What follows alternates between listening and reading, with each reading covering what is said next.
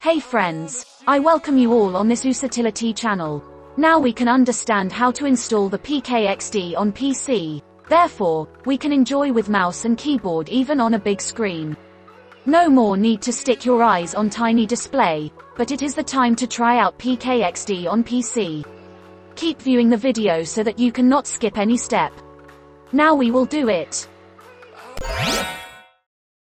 To install this specific game on laptop, we have provided a URL for you in the description of the video. To see the URL clearly, here it is. This link will take you to the page of PKXD in LDPlayer.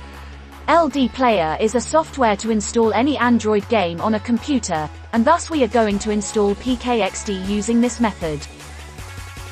It's an Android emulator that emulates tablets or Android mobile devices, so we can use a mouse and keyboard, utilize a large screen, etc. We click on the Download PKXD for PC option, and then the download starts.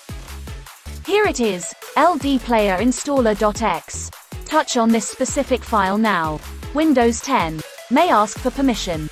To proceed with the installation, only accept the conditions.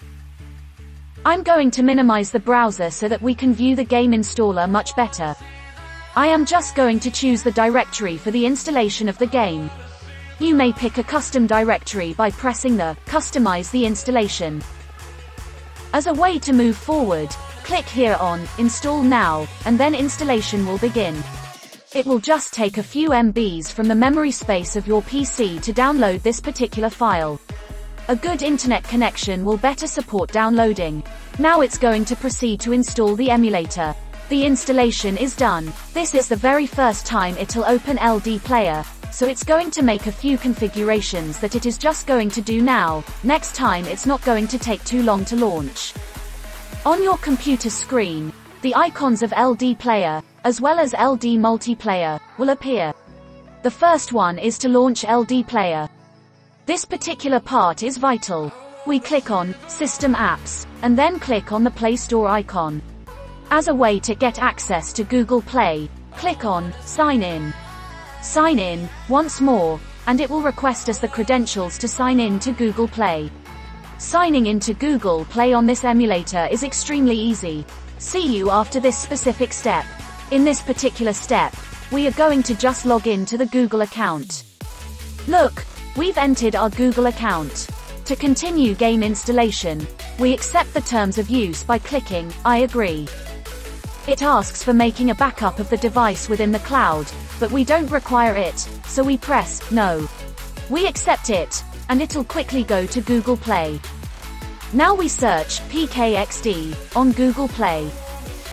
Right after completing all of the crucial steps, we've finally reached the installation step.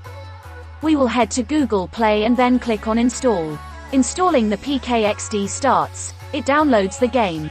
Speedier internet access is advised to complete the game download quickly, as it will take a couple of minutes to download.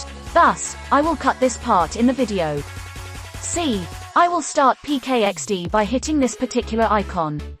If we reboot the laptop, we click twice this Windows desktop icon, and the game will launch.